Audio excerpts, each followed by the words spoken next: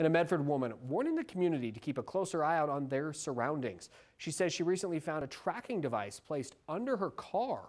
NBC5's Anthony Carter caught up with her. He has the story.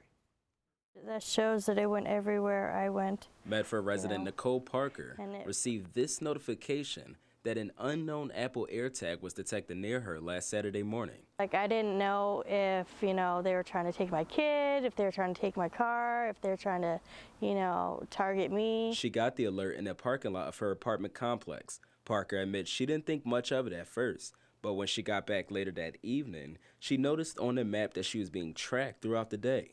That's when she pinged it again. Pinging it, I was able to hear it, and the sound came from underneath my car on my drive line. According to Apple, AirTag is used to keep track of personal items like bags and wallets. Parker says she contacted Medford police immediately once she found it. In this photo, the tag is shown to be zip-tied near the back wheel. Similar incidents have happened across the country.